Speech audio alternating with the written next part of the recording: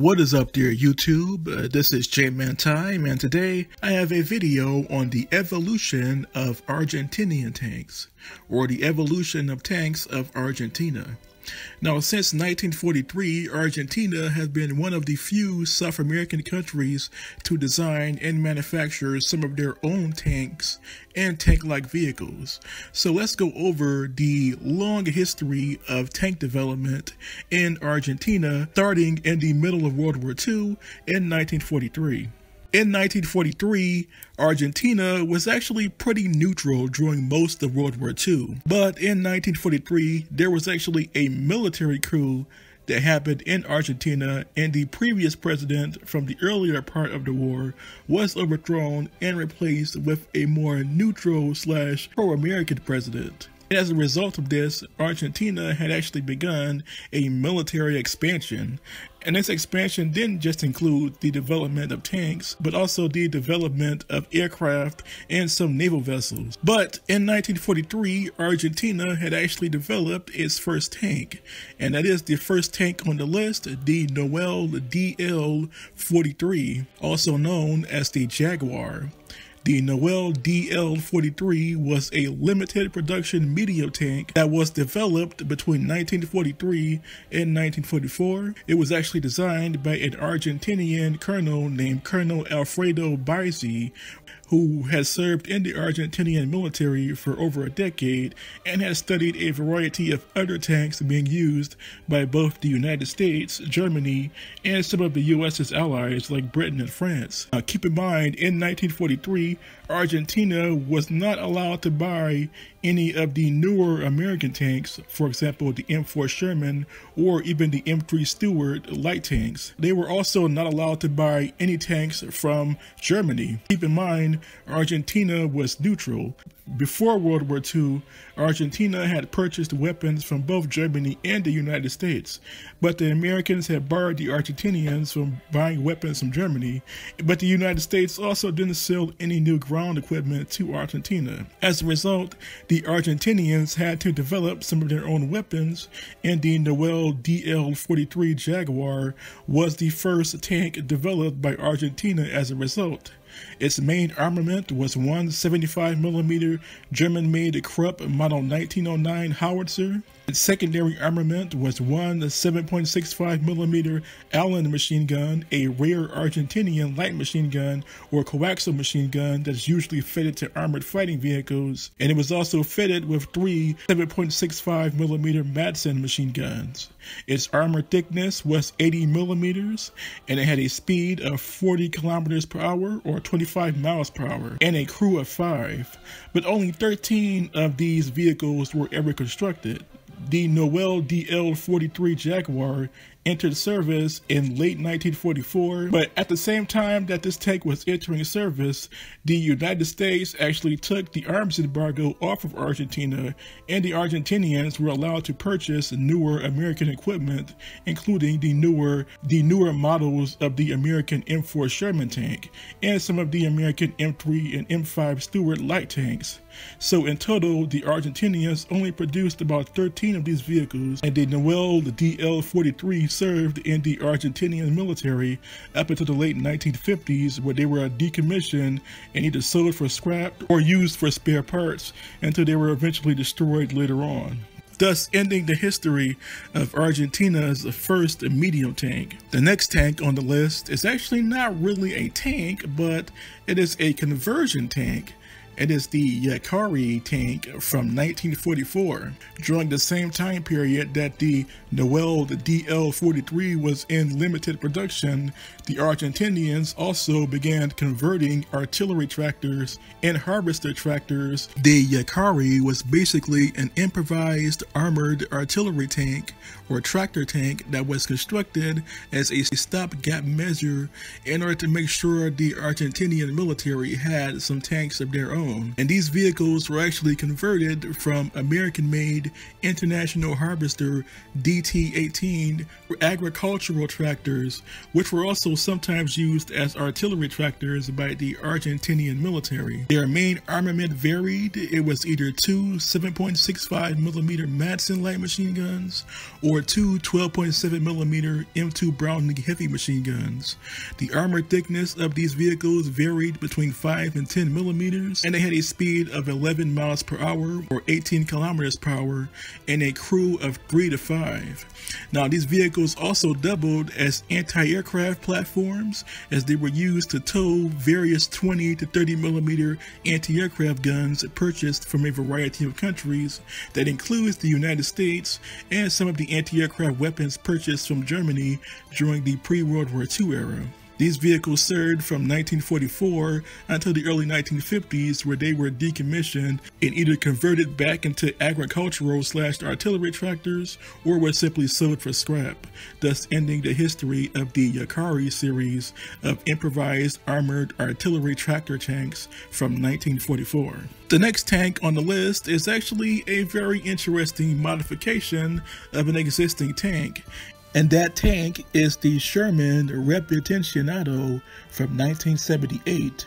And this was actually a modification of the old M4 Sherman tank carried out by various Argentinian modification facilities in 1978. Now, in 1977, Argentina had actually purchased 120 old World War II vintage M4 Sherman tanks, along with some of the Israeli Sherman tanks that were up for sale in the later 1960s and 70s.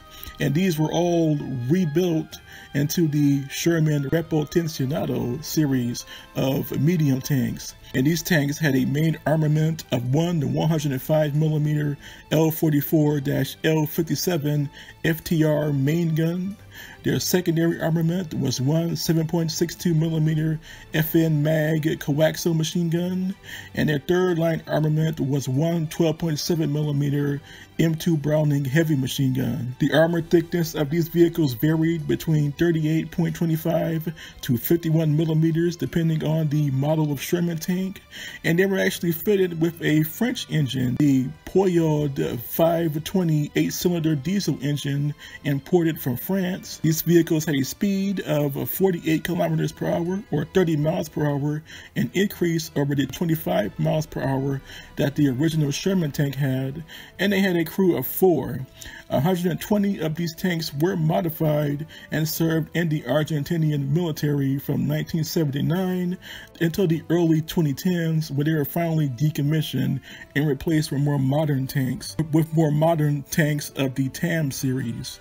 And the next series of tanks is actually the most interesting of the modern tanks, and that is the Argentinian TAM-1 series of tank, also known in Spanish as the Tank Argentino Mediano. And these are medium tanks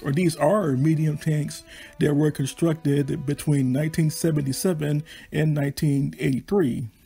Now, way back in 1973, was looking for a medium tank to replace the old M4 Sherman, but at the same time, Argentina was also beginning to manufacture its own military equipment for export, as Argentina, like Brazil, is one of the top manufacturers, one of the top 5 South American arms manufacturers / arms exporters in the world. And at the time, the TAM-1 tank was originally designed for export to Peru, which was an ally of Argentina at the time. But Peru eventually canceled the contract, and in 1977, the TAM tank project was redesigned to serve in the Argentinian military. And from 1977 through 1983, the tank went through multiple design concepts until it was finally adopted in 1983. The TAM-1 series main armament is one 105mm FM K4 Model 1L main gun. Its armor thickness varies between 37 and 50 millimeters, and its speed is 75 kilometers per hour or 47 miles per hour, and it has a crew of 5. 280 of these TAM-1 tanks have been produced since 1983. And actually, there is an update to the TAM tank, but I will get to that later.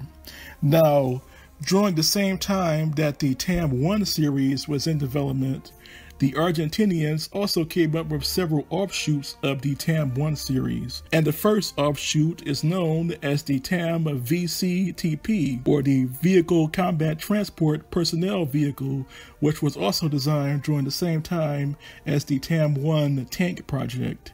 This vehicle also entered service in 1983 also. This vehicle is basically a heavy-duty armored personnel carrier, and its main armament is one 20mm German-made Rheinmetall Mod 202 20mm autocannon. Its armor thickness also varies between 37 and 50mm, and its speed is pretty much the same as the TAM medium tank, but it has a crew of 3 and can carry upwards to 12 Argentinian troops. Now, at least 100 of these vehicles have been produced for the Argentinian military, and it is a pretty good, or standard armored personnel carrier. The next tank-like offshoot of the TAM-1 series is the VCA Palmaria, and the Palmaria is a self-propelled howitzer or self-propelled gun that was designed between 1983 and 1990. This was an enlargement of the TAM-1 series of medium tanks. The VCA Palmaria was an enlarged version of the TAM-1 series, fitted with a much larger turret mounting a 155mm 6.1-inch L41 howitzer. And these howitzers are actually made in Italy. The armor thickness of this vehicle varies between 8 and 40mm, and this vehicle has a speed of 70 kilometers per hour or 40 miles per hour, and also has a crew of 5. In fact, this vehicle is said to be either a copy of an Italian self-propelled gun, or the Italians simply copied this vehicle for their own use. But the VCA Palmaria is the heaviest version of the TAM-1 series of offshoots. The next tank on the list is a very rare Argentinian light tank concept, and that is the Patagón Tank from 2003. Now, this was actually meant to replace the older Austrian-made Sauerwerke SK-105 Krausier, which is a light tank produced in Austria that also serves currently in the Argentinian army. Now, this vehicle was meant to be the Argentinian version of that vehicle. These prototypes were constructed between the years 2003 and 2005. This light tank had a main armament of one 105mm rifled bean gun. Its secondary armament was one 7.65mm coaxial FN mag light machine gun.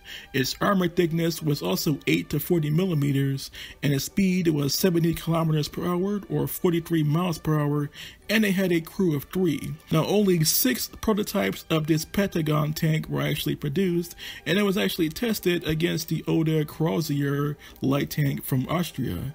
And it was basically the same, combat-wise. It was pretty much the same, had almost the same abilities, and ultimately the Argentinians basically rejected the Patagón light tank and continued to use the older Austrian Krausier light tanks to this very day. But the Patagón at least was one of Argentina's attempt to break away from purchasing European designed tanks and armored fighting vehicles. And the final tank on the list is actually an upgrade to the older TAM-1 series of tanks, and that is the TAM-2C from 2012. Now, this is actually a redesign or upgrade to the older TAM-1 series of medium main battle tanks from 1983, except these tanks are from 2012. The upgrades to the old TAM-1 and into the newer TAM-2C series will include a new 3-prong gyro stabilizer and other newer systems to be included from the Israeli company known as Elbit Systems based in Israel.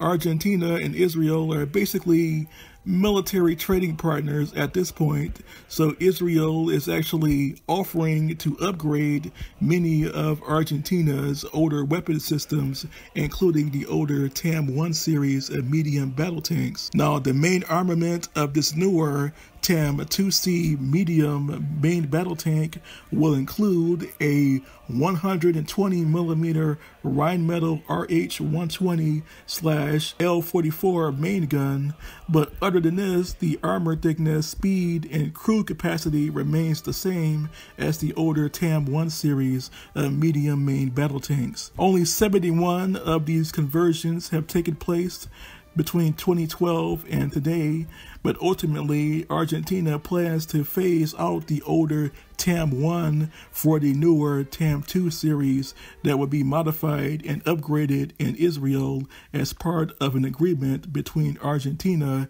and the State of Israel. And that basically ends the evolution of the Argentinian tank. Argentina has not come up with any newer tank concepts for the future, but if they do, I will have to make a video on those tanks as well. But which are your favorites?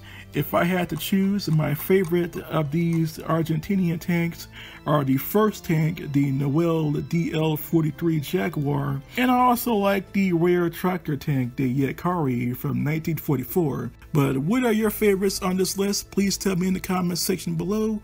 And until next time, this was J-Man Time signing off.